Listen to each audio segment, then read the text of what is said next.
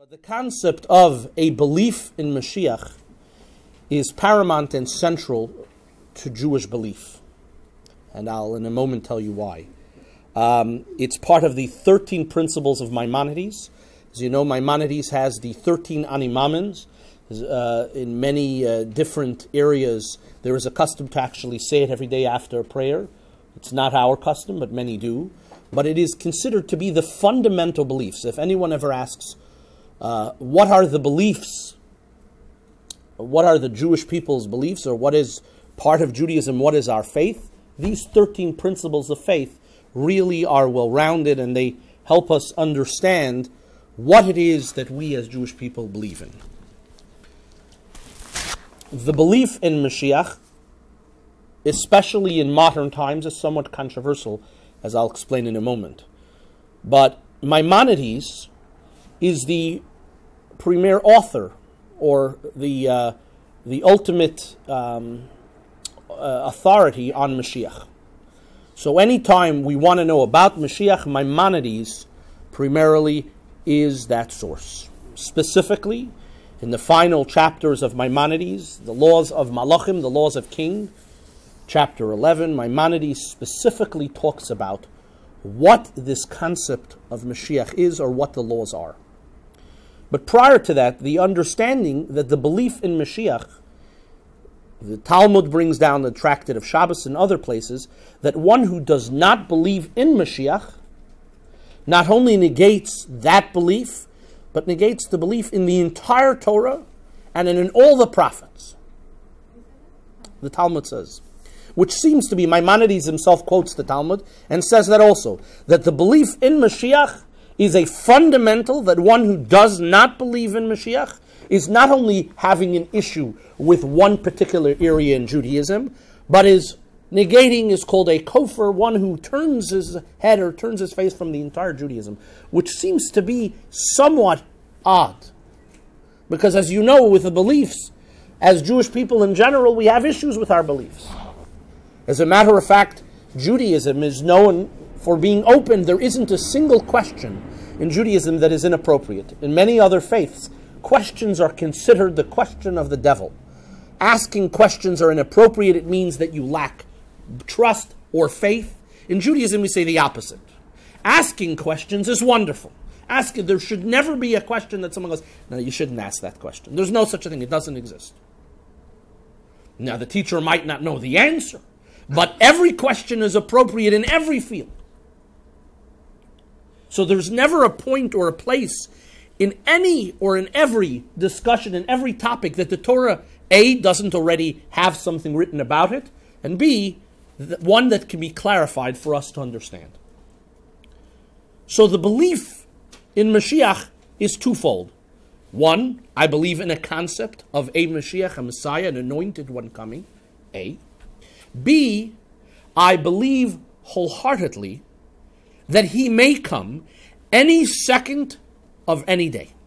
Now, this is part of the belief. Maimonides makes it very clear. You cannot just say, yeah, I believe in Mashiach, but I'm not waiting for him. When he gets there, I'm sure I'll find out. I'll be on the Twitter or on the computer, whatever it is, and someone will say, I'm sure you'll be, the WABC will say, hey, by the way, one of the things going on, Mashiach came. We'll all find out.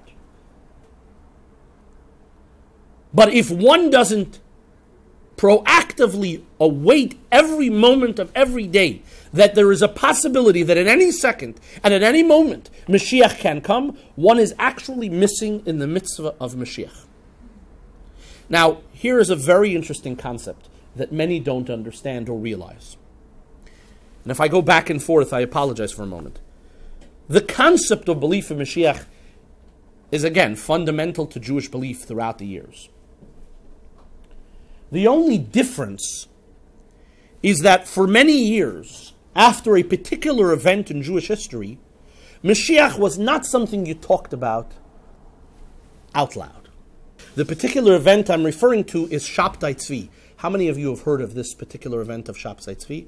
Some of you have heard. It was a horrific event, and I'm not going to give you all the details because it's not paramount to our discussion today, but it was a horrific event of a particular human being, a very charismatic human being, who was able to pull the wool over not just the simple folk, but many learned scholars of that time fell for this man's shenanigan. What he basically did was, he claimed that he was Moshiach. Now you have to understand what was going on in the world at this particular time. To give you a time frame, it's about 100 years prior to the Baal Shem Tov, so about 400 years ago. Turkey was at that time the center, if you will, of Jewish growth. He lived in Turkey. At the time, Jewish people are being persecuted in Europe. Times are very tough. People are desperate for, quote-unquote, a savior, someone to come and to take them out of their misery. Shabbtai Tzvi is well-versed. He's learned. He comes out and he gives this very, very dynamic speech that really tugs at the hearts of many. And again, he goes to Israel. He finds himself a prophet called Nathan the prophet, who agrees, yes, I have a prophecy, it's true. You're really the Moshiach. They sort of are in cahoots. This works really well. And ultimately, he returns with great fanfare. To give you an idea of what this man did, people in Europe sold their homes, gave away everything. Gave away everything. Moved to Turkey. If you know what the difference between, talk about Ashkenazic or Sephardic, from Turkey to Poland was two different worlds. But people literally picked themselves up, flew to Turkey, got to Turkey, they didn't fly or whatever it is that they did, came to Turkey to be with this man who claimed to be Moshiach. And again, he did, this could be a class on its own, but he did these things. For example, there's a blessing we say every morning, our morning blessings, called Matir Asurim. Literally, God who unbounds the bound. We're in bed, we're all smushed and pushed together, we wake up and we're able to stretch. Wonderful. Another meaning to the same, the double entendre to this blessing is also that God who releases those who are imprisoned. But he used it in a very clever way. What he would do is he would take a piece of pig. He'd make a blessing on it, and the blessing would be Matir Asurim, God who permits the forbidden. See, you get to use the words correctly. Matir, the word heter, means to permit. Asur means what you're not allowed to do. And so he made up this thing where he would take something you're not allowed to do, and he'd sin, and he'd say, oh, but you're allowed to because I made this blessing. And I'm Moshiach. Now again, the very learned at the time understood that something was fishy, and he was smart enough not to do these types of shenanigans in front of them.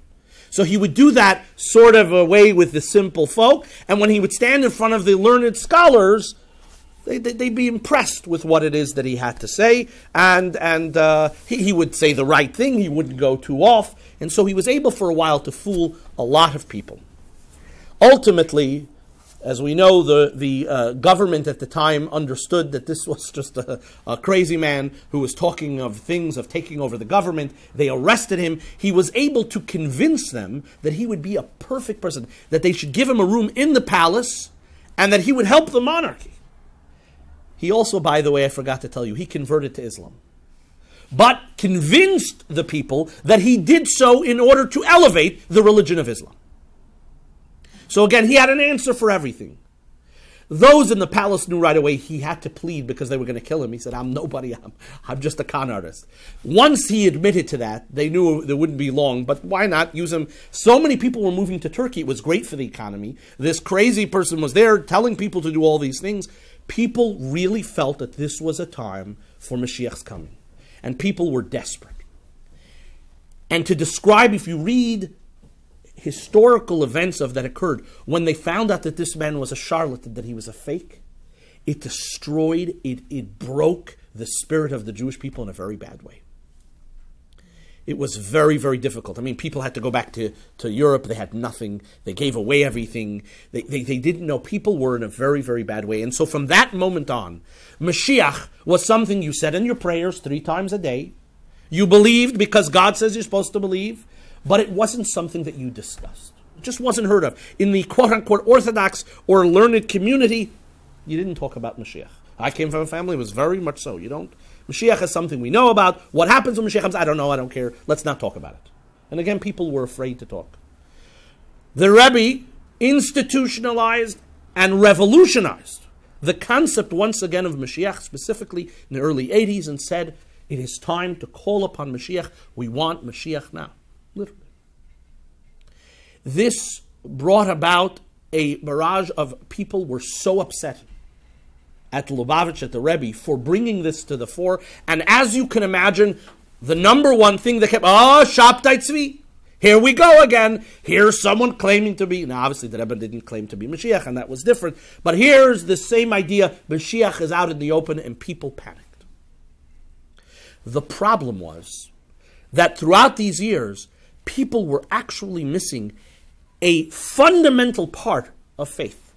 And the Rebbe explained using Maimonides' words, that just like if you wear tefillin or light Shabbos candles or keep Shabbos or kosher, if you don't know the proper laws, you cannot keep the mitzvah properly. So you might mean well, but if you don't know how to do a particular mitzvah, you're lost. You have to know the laws. That's why I advise, and I'm sure you do already, to learn the laws specifically, to give you words that might stay with you. The average Jew, it says, transgresses 200 times every Shabbos. This is an Orthodox Jew from birth. Because there are so many different laws that are possible, and we're not talking about overtly someone trying to do something, but we don't think about it. We rip something, we tear something, we do something that we ought not to be doing. That's natural. What isn't is not knowing the laws. There are so many laws, there are books that make them much easier and much more palpable, but it's important to know the laws, so at least one can keep the mitzvah in an appropriate manner. Now, let us take Mashiach. How can you believe in Mashiach if you don't know what Mashiach is? If you haven't the faintest idea who or what Mashiach, and haven't learned the laws of Mashiach, to say, I believe that Mashiach is coming. What's Mashiach? I have no idea. I'd rather not talk about it, but I'm sure I believe. What do you believe in? Let's not talk about it. The problem is, every other faith is somewhat different. Believing in God, we all question what that belief is. People have greater faith. We know we're born with this very important faith. We believe in God. To know God, yes. Please. Anytime, no. Just wondering what the opinion was on why the false prophet, what was it really all about? He wanted fame and power. But I mean, in terms of Hashem, why would Hashem do that to us? Yeah. That's a very good question. I'll tell you something that's very, very interesting. There is, Maimonides himself quotes and says that the fact that there was a period of time that, we say Yashka, we don't like to use his name, but you know who we're speaking of, or Muhammad, etc., came about, actually helps us in our belief of Mashiach. Because the idea that there is a human being, that something like this happens, actually prepares us that there is a reality, that this will ultimately happen. Why specifically at that period of time God sought to do it in such a quote-unquote cruel way, I don't know. I'm sure God has his reasons, but unfortunately it isn't the first or the second. God does many different things. But there's no question that it prepares us, it makes it a reality. And that's an important concept. The belief of Mashiach, one of the things that the Rebbe was able to accomplish was that the concept and belief of Mashiach became a reality. Do you believe that it might rain later? Yes. I don't kind of believe it. I'm not, it's not esoteric. It's real. It might rain. The Rebbe said, in the same way you have to believe Mashiach is really coming. It's very difficult because it's easy to say, very difficult to really believe. Because if you really believed it, the Chafetz Chaim was a great sage of the earlier century, would actually, they said he had a little suitcase that he would keep by his bed all the time that was packed. Sort of like, when I apologize, sort of when, a woman is running to the hospital, when my wife is pregnant and she has a little valise ready to go, because we know at any moment, so you pack all the essentials. Well, he actually had a Mashiach valise. He really it wasn't, he's kind of coming. We all know he's coming, so we sit around and are certain, of course Mashiach's coming. It doesn't hurt to say, why not? And might as well say, because if he really is coming, the atheist who's kind of a believer, I apologize, the atheist who's really a believer, who says,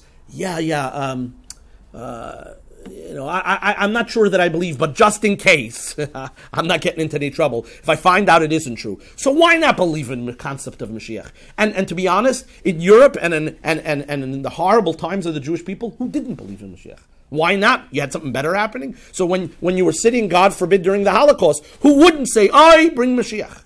Obviously when times got better for the Jewish people, Mashiach wasn't such a necessity. Yet when times are good, the belief of Mashiach is actually very scary. And actually, believe it or not, in Orthodox communities, it's even more scary. Because I want you to imagine, life is pretty good. Let's take Crown Heights out of it. You live in Borough Park. You have a beautiful home. Your children are healthy. Life is good. You go to work every day. You've done well for yourself. And Mashiach is going to do what for you?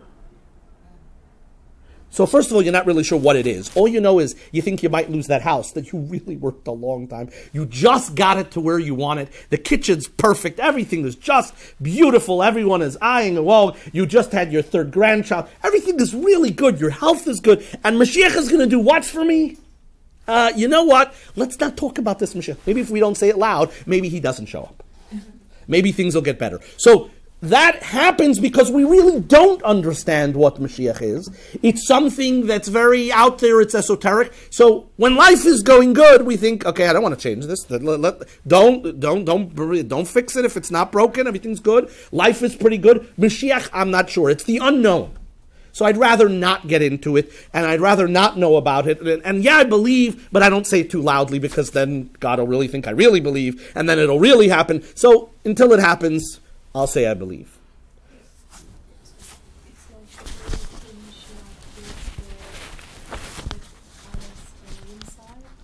There's no question, because the belief in Mashiach, as we'll soon see, is fundamental in our belief in everything. And this is why. You see, as Maimonides describes this concept of Mashiach, he brings the sources. What is the source? The name of the class is source. So what is the source? Where are there sources in our Torah? First, of course, there's Deuteronomy chapter 30, verse 3, that says, V'shav Hashem Elokecha, if you open up a Deuteronomy, and God will once again bring us back, will bring all the people that are dispersed from the farthest in the heaven, near, everyone will be brought together. Our sages say that's Mashiach. Okay. Bilam. In Numbers, the prophet Bilam, which, by the way, in itself could be a whole class. Why Bilam, this guy who hates Jewish people, who is an egomaniac, not a great guy, all of a sudden prophesizes and we go, all right, we got our prophecy. But Bilam is the one who prophesizes about a time that will be, and it refers to King David, someone as I'm from the house of King David, who will be Mashiach. Okay, that's two. But then we go a little deeper. Maimonides actually shows us that there are actual practical mitzvot that bring us to the belief that Mashiach is coming. One of them is where we discuss specifically building Orei Miklat, cities of refuge. The Torah tells us there were a certain amount of cities of refuge, that in case, God forbid, someone killed someone by mistake, they could run to the city of refuge. There was a particular amount that we were allowed to build. And then it says, and then a time will come, God will expand your land, you'll build 3 more. Has that happened yet? No. It says Maimonides, obviously, that's in the times of Mashiach. When times will be good, it isn't good. Now, again, we could have a whole class, and I thought Mashiach is good times. Why do we need cities of refuge? But that's for a separate issue. The point is, there is an actual mitzvah that is real. That the belief in Mashiach actually is contingent upon a mitzvah. You have to do a certain mitzvah. We can't do it if it's not real, and therefore it becomes a reality. There are many other sources the Talmud brings down. For example, it says an Aaron will light the menorah. It says it proactively. Aaron is no longer with us. It means he once again will light the menorah. And so on and so forth throughout the Torah. There's an interesting halachic source that actually affects us halachically. Very, very interesting. If someone, for example, says, I wish to be a Nazir. Is everyone familiar what a Nazir is? A Nazir is someone who promises that he's going not to drink wine anymore, is going to let his hair grow, and he won't get involved, he's not allowed to go to funerals. He dedicates himself to God. Now, imagine if someone says, Jewish law is full of this, a person says, I will become a Nazir a moment before Mashiach comes. That's when I'll become a Nazir. So whenever he comes, I don't know. But a moment before, I will become a Nazir. The law is, he immediately becomes a Nazir. Because the belief that Mashiach can come at any moment has to be so real that I have to right now become a Nazir. So, right this moment, this could be a moment before, I have to believe. Now, it's very interesting, just to show you how real it is, if it actually happens on Shabbat. In other words, if you make this promise on Shabbat or on holidays, the Torah tells us you wait until after Shabbos to become a Nazir. Why? Because there are Talmudic sources that say Mashiach might not come on Shabbos. Although, of course, we know that the Rebbe would say, yeah. And if he does come, we'll say, okay, so how come you came on Shabbos? But we'll be very okay with it. So we'll figure out what happens. But the sources say that Erev Shabbos and Shabbos, Mashiach doesn't want to disturb our Shabbos, so you won't come on those days. Therefore, halachically, you wait until right after Shabbos, then immediately you have to become this Nazir. So the belief, the reality of a Mashiach coming isn't a pie in the sky. It's as real as outside there are trees, and one has to desire, has to wait, anticipate every single moment of one's life. Yes, it could happen at any moment. This is why also one always says, what will you be doing? There are times where the Rebbe would respond to people about a particular issue, and the Rebbe would say, what happens if Mashiach comes now? How will it look that you were doing this or that? If he walks in right now, are you embarrassed because of whatever it is that you are doing? Well, obviously, it's not appropriate. Because Mashiach is going to walk in, and what is he going to see? He's going to see someone behaving in a manner inappropriate, and the belief is Mashiach is coming at any moment, therefore, we have to believe that he is. Again, for an entire class, if so, why do we get up in the morning? Why do we get dressed? Why do we go to work if he's coming at any second? And I really believe he's coming at any second. Doesn't that mean I should pack up and just sit at my front porch and wait for him to come?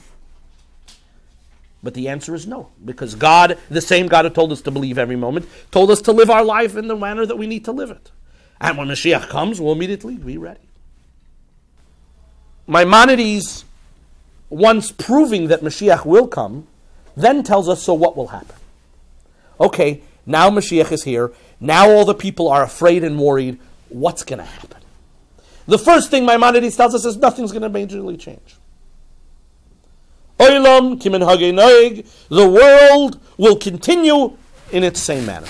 Nothing changes. But, mikabetz am Yisrael, there will be an ingathering of the Jewish people. We will once again, the third Beis HaMikdash will once again be built. Sacrifices will once again be brought.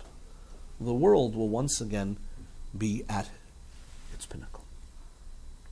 And then there is another period, and again that's for a class on its own, called the revival of the dead, Tchiyat HaMesim. That will happen, according to Maimonides, according to one opinion 40 years later, according to one opinion 200 years later, but it is definitely a different period of time.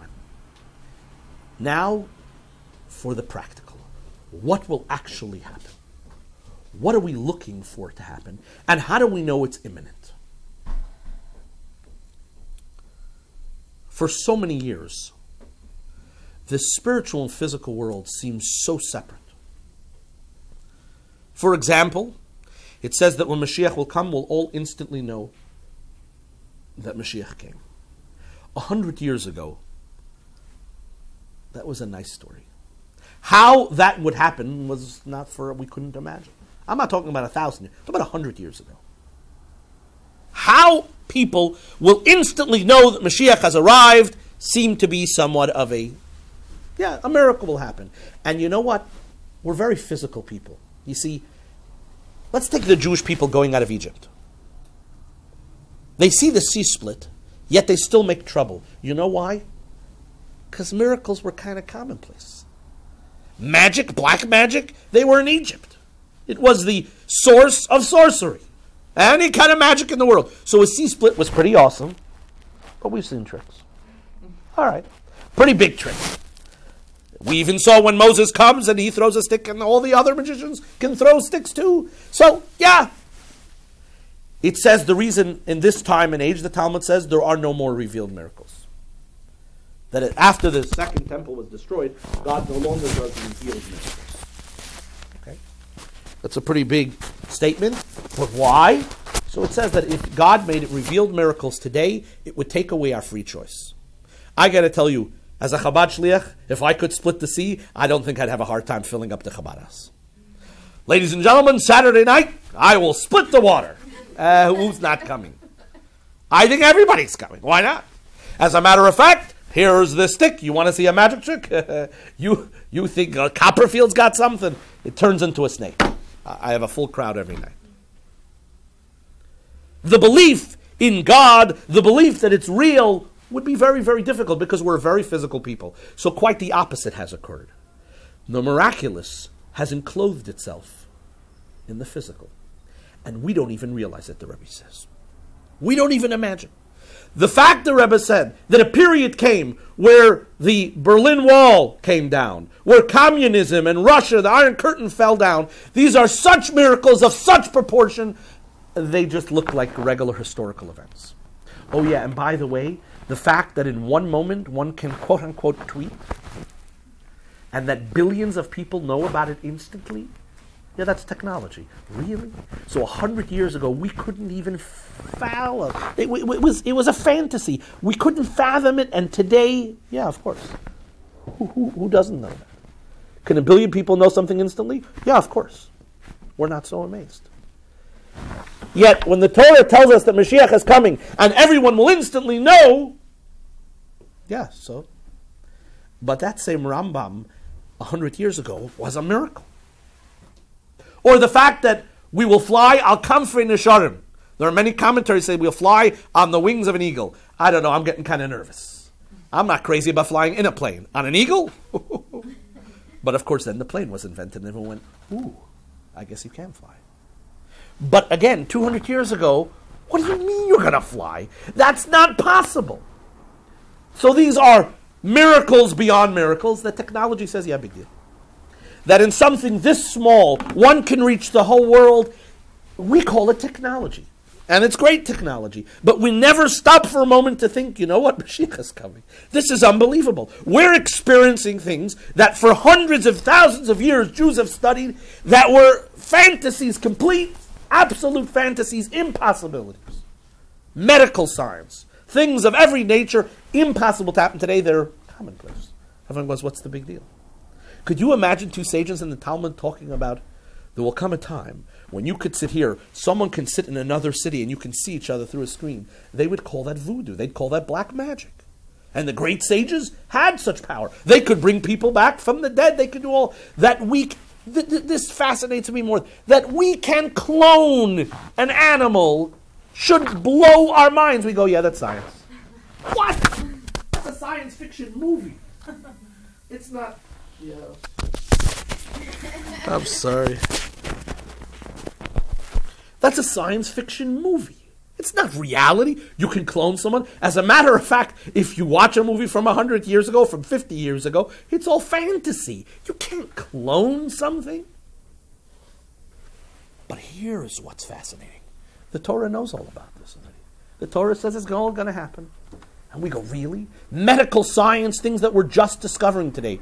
We had a physician who's also a rabbi who spoke to us about stem cell research and other areas. And we quoted one particular Talmud that fascinated the physicians. There's a Talmud in the Tractate of Tainus that is looking for an opportunity or a reason to fast, to make a public fast day. What kind of calamity, catastrophe should happen that it would cause us to fast? So the Talmud begins to go through. What happens if all the cows died? The Talmud says, no. No. Sad, too bad. A lot of meat, but no. Well, what happens if all the chickens? What happens if the Talmud goes through? Then the Talmud gets to the pig. Are you ready for this? The Talmud goes, if all the pigs started dying, yep, public fasting. The Talmud says, really? Otu chazire? Are you forgetting who we are? We're kind of against we don't eat the pig. The pig?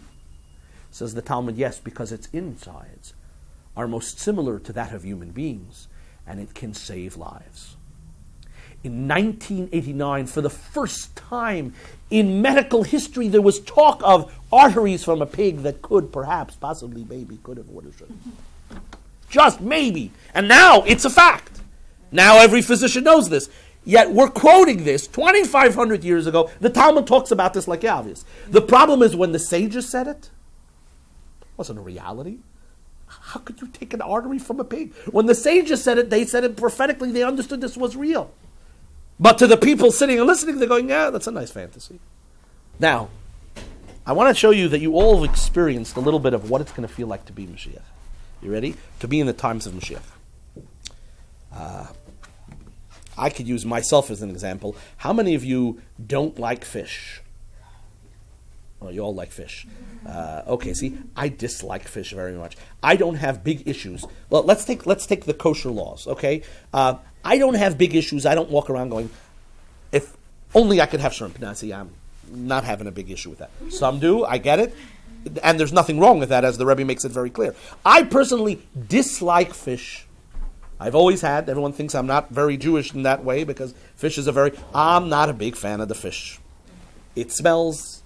Fish don't use deodorant. I don't know, whatever it is. They're smelly. I have an issue. But the fact that I don't eat that and I'm repulsed by it is what a tzaddik feels. A tzaddik, a righteous person, is physically, not spiritually, but physically repulsed by something that is unholy. He's physically repulsed. For us, it's very difficult to imagine. But Chassidus tells us something very fascinating, that at times it happens to us too, except it's just something we don't like. It masks what really is going on, is that for one moment, a part of a neshama actually experiences this awesome event where we abhor, we dislike something that's not allowed. We think it's just because I just don't like fish. But actually, we are experiencing what it is to experience what a tzaddik experiences. I'll give you a quick example. Someone once came and asked the Maggid of Mizrich. This is the predecessor of the Baal Shem Tov. What does it feel like to be you? Can you imagine? What does it feel like? How does it feel to be the Maggid? Well, the Maggid says, well, what do you feel like now? He goes, I feel like a Jew. What do you feel like on Shabbat? He says, Shabbos is special. I don't know about you. You know, sort of days of the week have a feel. Mondays definitely has a feel. It's that, the week is starting. Sunday. Shabbos definitely, I grew up all my life, Shabbos had a feel. Whether it was the chont wafting up to the bedroom, whatever it is, Shabbos has a feel. You wake up and by the way, that feeling, you're getting to experience real spirituality in a very physical way. You feel like it's different. You can't describe it, but it's real. So this Jew says, Shabbos, I feel pretty special. How about Yom Tov? He goes, Yom Tov, really special. He says, how about Rosh Hashanah? He's kidding, Rosh Hashanah. I feel like, I feel close to God. It's very spiritual. How about Yom Kippur? So you're kidding, Yom Kippur? I feel like an angel. I feel one with God. He said, how about an Elah, the final, most holy prayer of the entire Yom Kippur? What do you feel like?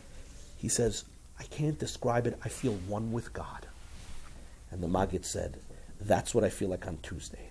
Oh, right. I knew it. That's Tuesday. That's what a tzaddik feels like. What we can fathom and imagine. But that's also what it is, the days of Mashiach. As Maimonides explains, Kimayim haylayom mechasim, that the water will cover the world. The knowledge of God will be re'iyah. We'll be able to say, I see God. What does that mean? Today, the concept of God, as faithful as we are, is again esoteric. If I were to tell you that it's bad to transgress Shabbos, I don't understand that. I say it because the Torah says it. Do I really know why for me it's bad? Actually, as you can tell perhaps from my physique, I'm not a huge exercise guy. I don't like walking on Shabbos. I'd much rather sit in a comfortable car. So to tell me that I get why it's bad for me to drive, I don't get it. I'm sorry. Physically, don't get it. On Shabbos, you eat a lot of heavy food. It doesn't make you feel good. You're thinking, this is good. It's not good for me. No, not happening. But it's good. I don't feel it. We all have in our lives particular mitzvahs that sort of talk to us. As the Talmud says, the famous concept, what mitzvah sort of speaks to you that affects you. And by the way, just for a moment, not to get onto another subject, but spirituality can only be experienced, real spirituality, if the neshama wants it. From the word ruchi. So if you feel something special, doesn't necessarily mean it's spiritual. There are times where you get this emotional feeling, but you can get an emotional feeling, doing something you shouldn't be doing. And you get very emotional. It doesn't mean it's a spiritual feeling. Now, you might be more inclined to spirituality because as a human being, you're more refined in that manner. And again, that's for a separate issue. The point is, when Mashiach comes, it'll be as obvious to us that there is a God as it is obvious not to touch a hot surface. As it is obvious to us, don't walk in front of a speeding car. It'll be so obvious to us that God is everything and why everything happens. I want you to imagine. We are so lost today. We experience the most horrific events and we are lost. And when someone says to us, well, that's God's will, it doesn't help. Really? The Holocaust, God's will. Really? The recent events in my hometown of Connecticut? Really? It's God's will. We say it, well, my state. We say it, but we don't really. We think, how could this happen? When Mashiach comes, a light will go on and we'll go, For a moment, it'll finally dawn on us, I get it. V'yeda kol pa'ol ki ato pa'alta, and every created being will know that you created it. What does it mean that you created it? We'll get it. We'll get God. And so as far as us worrying about losing our comforts, the only reason we're excited about our comforts is because we don't get it. For the same reason a child would much rather a shiny penny than a crumpled up $100 bill. Now the child is furious. You took away his shiny. Of course we say, if you only knew. If you only knew. But it's not possible, by the way, for us to understand it today. All we know is that when Mashiach comes, that concept will no longer be the wall that blocks us, that does not allow us to understand clearly, will no longer exist. We will clearly see God. It'll be everything. It'll be obvious. And that's why ma'adanim kafar haaretz, the jewels and everything will be like the sand and the earth. But it won't mean anything to us then. Big deal. So everything grows on trees. But that's not what we're looking for. We'll get it. That being in the wonderful consonance of God is everything. That being in God's shadow, if you will, that learning and studying and doing all those things, those will be exciting. So right now we have an issue with it. Because right now we think to ourselves, especially you tell younger kids, when Mashiach comes, we're going to sit and study all day long. Okay, that didn't work out the way we were hoping. Remember, I'm hoping Mashiach, and every person knows what they think is going to happen. When Mashiach comes, you won't have to learn any more. That one I got. When Mashiach comes, you can play video games. Now that part I got. You get to go to the beach, and now that I got. When Mashiach comes, you'll sit and study Torah all day long. I'm not waiting for Mashiach as much.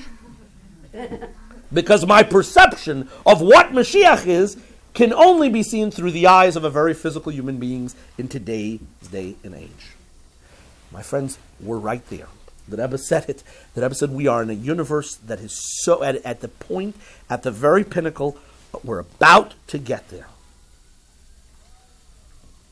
So prepare yourselves, the Rebbe would say. And how does one prepare yourself? Exactly what you're doing here today. I have to tell you, as someone who grew up the way I grew up, I am a shliach, the son of a shliach. I sit in awe, in absolute awe, in what all of you are doing here today. And I'll tell you why it's Mashiach's time. You see, you have to understand, there is nothing in my life that I've ever done that's out of my comfort zone. What do? I eat kosher? Yeah. I keep Shabbos. I study. Really second nature. That's how I grew up. What in my life can I ever point to say, I took my life and I changed something? My doctor yells at me all day long, my cholesterol, this one's high, you have to stop eating certain foods. I can't handle it. I think if I sneak it in, he won't know.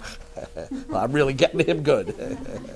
But I'm having a hard time. So you're telling me that the doctor, that I have a hard time. But people make decisions. I see this every day as a Chabad Shliach, who make decisions, who say, Rabbi, we've collectively as a family made a decision. We're not going to eat shellfish anymore. We're not talking about kasher in your house. We're not going to eat shellfish. Really? What? How did you do that? What made you? And the point is, and they're living in the perfect life. The 2.5 kids, the dog, the beautiful home, the suburbs. It is perfect. They're not looking for deeper. No, there's not. Everything's great. And then they say, we've decided to kasher our kitchen. And I sit there in awe. You are? Why? Really? I know I'm here. That was what I was. But I didn't do anything. You came up with this decision. I don't think there's anyone ever in any place in the whole world that could come close to that. B'makom shebali tshuvas oimnim ein tzadikim gemurim yechelim labed, in a place where a Baal Tshuva stands. The greatest tzaddik can never stand, because we cannot fathom what it is to change our lives. We talk about it. I'm going to change. I'm going to be different. Rosh Hashanah this year. Now I'm really going to do something different. And it's Yom Kippur. Oh boy, am I different. Really, in what way? Well, it's very subtle. Nothing you could see, nothing I can see, nothing I can really know, but I'm a totally different person. Gained a pound. What? What did you do? Well, I'm feeling deeper, more emotional. You see, those are all nice words. What in your life have you done that is different, that has changed? And that's how you know Mashiach is on the threshold. Because we are in a world that is amazing. That people see things that we can't fathom. That when I see a young man or a young lady say, this is the lifestyle I choose. No, I didn't necessarily grow up that way. I think, Hine Mashiach, but this is the threshold of Mashiach. These are the miracles that are so unbelievable that in a physical world, God forbid, and I'll finish with this, not to, God forbid, say that the people in Europe didn't have, as the previous Rebbe said, tremendous Mesiras Nefesh self-sacrifice, but it was called Mesiras Nefesh Gashmi. Physical Mesiras Nefesh. They had to worry that a Nazi was coming in at any moment and would take away their lives. So they hid and they lit a Shabbos candle. The previous Rebbe said, but today's Mesiras Nefesh is much more difficult. It's called Mesiras Nefesh Ruchni. It's spiritual. What does that mean? It's very different. It's we in today's day, where no one is persecuting us, no one's coming after us. There are so many choices. I always talk to the Bachram if I'm talking to them. In Lubavitch, no one ever went out and did anything wrong. Really? There was a chicken farm. That was it. Where were you planning to go? Hey, Chesky, you want to hang out at the chicken's farm? I heard there's a new egg hatching. There was nothing. There was no intermarriage. Intermarriage, let's see. Marry the woman who wants to burn you, kill you, shoot you? Nah, not going to happen. Well, no intermarriage. The Bachram never went home. Home? There was less food at home than there was in the yeshiva. God forbid, again, not belittling, they had tough times. But we here today, we live in the lap of luxury. Nobody tells us to do anything. And yet we make the decision. We say, yep, nobody's telling me. As a matter of fact, my life probably would be a little bit more convenient if I didn't. But I'm making a decision. You see, that is awesome. That is what it means that Mashiach is already here on the threshold. All we do is open up our eyes and see that Mashiach is right here. We're right there. We're at that moment. A world that no other generation, as it says, that if the great holy sages would live in today's world, who knows who they would be. This is a tough world. You're surrounded by everything.